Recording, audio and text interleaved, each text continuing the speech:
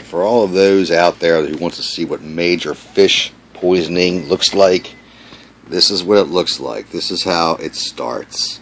You get a little nick in your finger when you're cutting fish or something like that, and it literally travels through your body.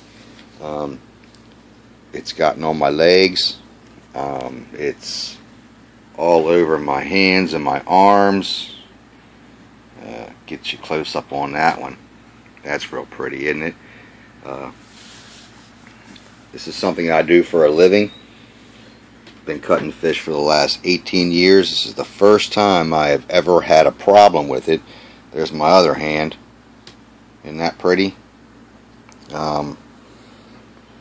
Just raised bumps all over your arm. It's ridiculous, but I mean it can get worse. This stuff can kill you. Gets into your bloodstream, runs through your body. It's on my neck, it's on my chest, and it hasn't subsided whatsoever. I'm on antibiotics, I'm on steroids just to get rid of it. We're 4 days in to see what happens. I will get back to you guys hopefully in a week or so, and this will be all gone, or else I might be gone. Shit, I doubt that's going to happen though, but just beware when you cutting fish out there. You make sure you clean it up, clean yourself up real good, because this is not what you want. I am one giant itch.